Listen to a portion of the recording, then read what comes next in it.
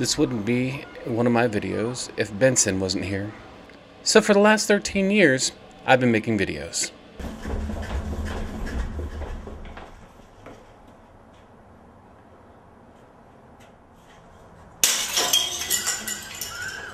In the beginning, I used to use a friend's camera and I would use it to shoot as much as possible. And then I finally got my own camera. I started building up my own equipment and writing a lot of scripts. The tools have changed over the years and I've definitely had to adapt. It started with you had to shoot everything on tape, and then everything moved to solid state.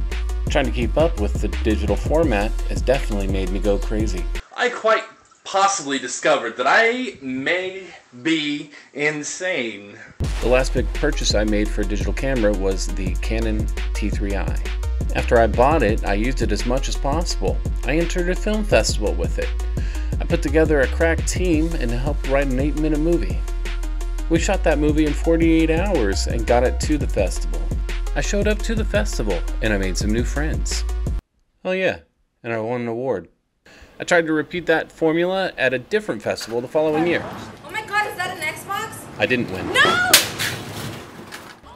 With one win and one not win under my belt, I continued to create and create and create and create and create and create. Eventually I got a job at a fancy TV station where I got to meet all kinds of cool people.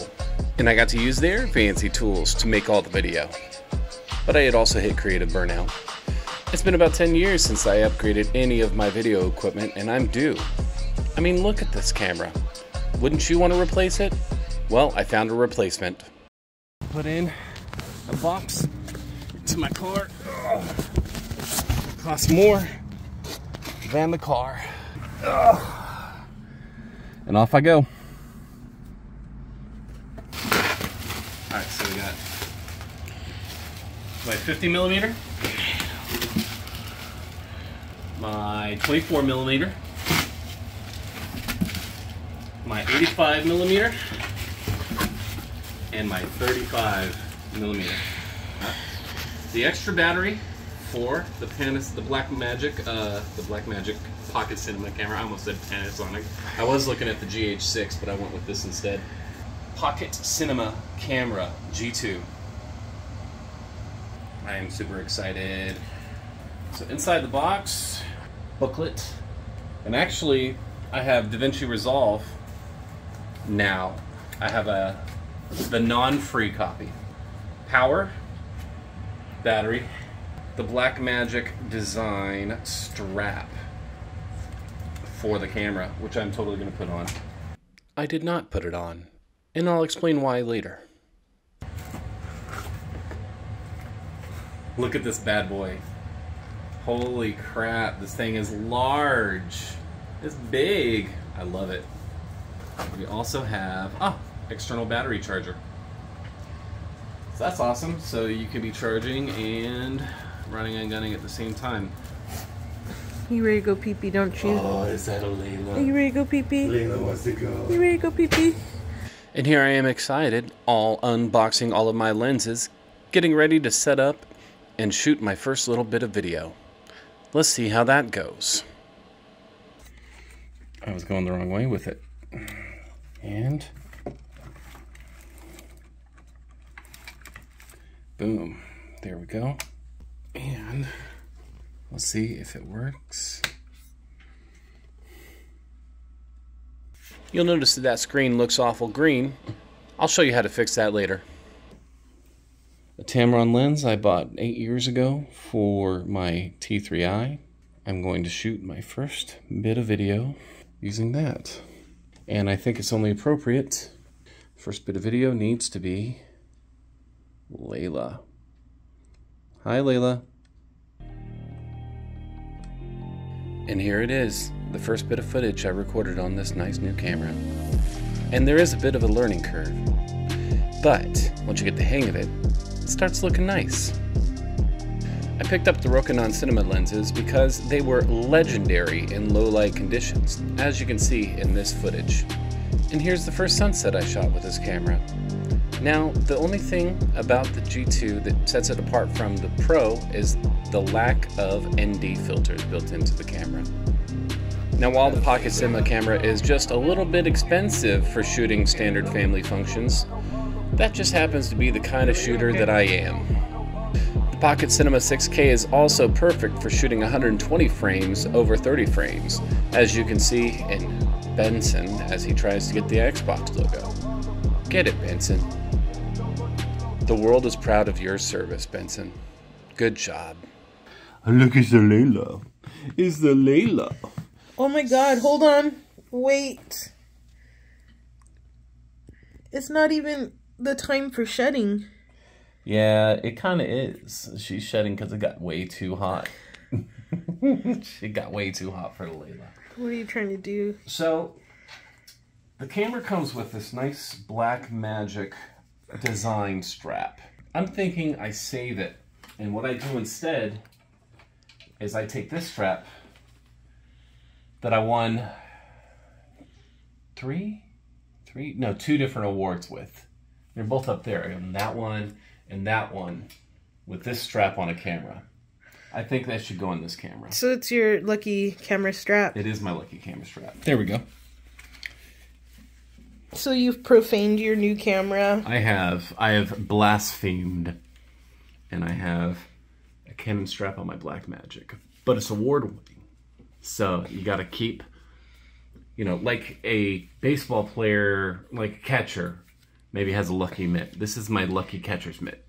Now, I also inherited this Nikon F2, the tank, with a nice cache of lenses.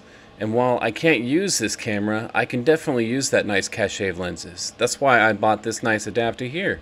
So that way I can plug those lenses into my Blackmagic. And now that I've used it for nearly a month, let me tell you what I think of it. It is an awesome machine.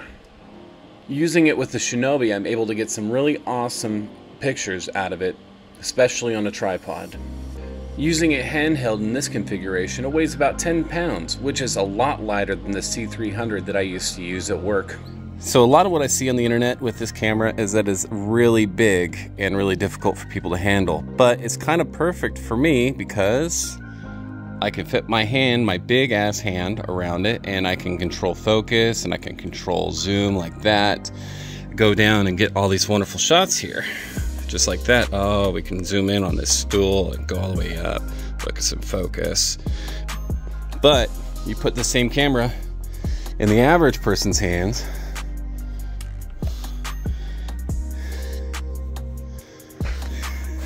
This is heavy. Yeah, it's only, in this current configuration, it's only 8 pounds. Only 8 pounds? So when I used to work at the TV station, the camera that I used and used to take out to shoots was about 15 pounds. I'm having a hard time holding it if I had to. If you had to control the zoom in and then you focus into the picture. Your hand barely goes around. However, my hand going around your hand, yeah, see? I have tiny hands. Well, I have normal small hands. You have normal people hands and I have these ginormous hands. And now that I have a slowly building cache of lenses, I'm able to get almost any kind of image I need. I do love Nikon lenses because there's just something special about Nikkor glass. Jupiter was shining bright in the night sky the other night and I managed to grab some images of that using the time-lapse feature.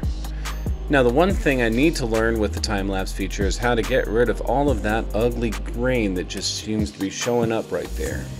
Now, I'm pretty sure it's operator error, and it's a kink I'll be able to iron out in a couple months.